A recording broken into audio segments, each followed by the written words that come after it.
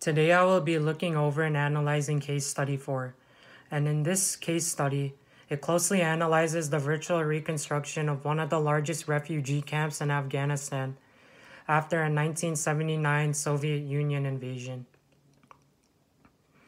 The project repurposes the technology that is used in online multiplayer games to create a virtual community of testimony, with the main goal being to create an immersive simulation that conveys the trauma that can be seen in this setting, and with the intent to recreate the site with sheer accuracy and respect to the original campsite.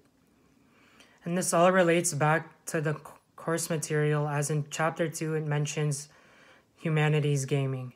Humanities Gaming makes it possible to connect with multiple participants and provides consistent user engagement in game world simulations that are compelling visually and interactively.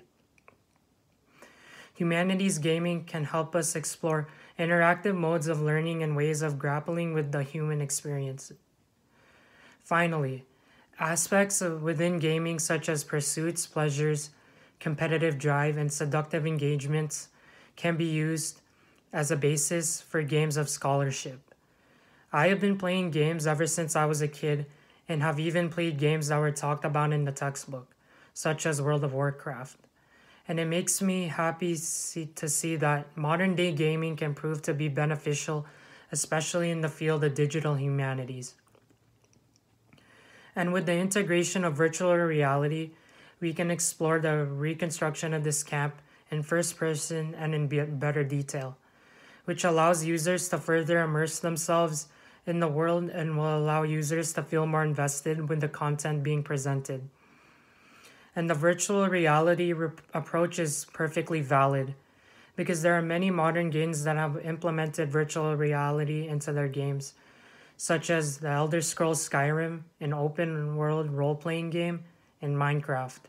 And even though these are not historical games, it just shows that games of any genre can be integrated to virtual reality, as it gives users a better feeling of immersion and a better sense of realism. And it helps fulfill some of the aspects that are essential for humanities gaming. Thank you, and that's it.